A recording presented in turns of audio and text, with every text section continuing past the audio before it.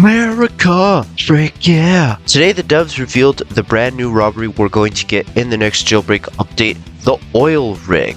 It looks pretty cool and there's a lot to discuss, so let's just go ahead and get started. Alright, so here we are on the Badimo page where they tell us all about how this robbery is going to work. First off, they give us a little background info. They tell us that the CEO has set up drilling operations on the crater coast. Your mission, blow up the rig without you on it while you steal some valuable oil. Now, this sounds like a patriotic mission I can get behind.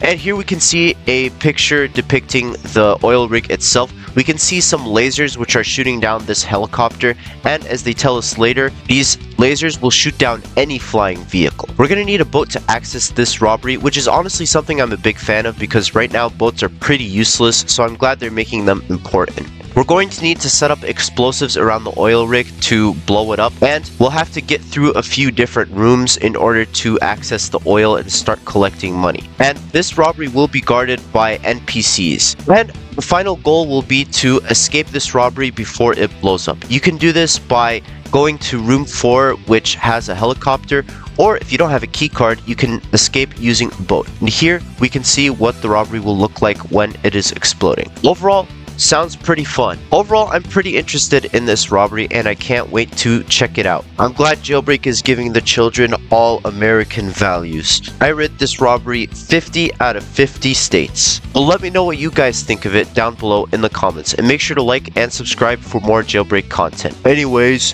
what the frick is a kilometer?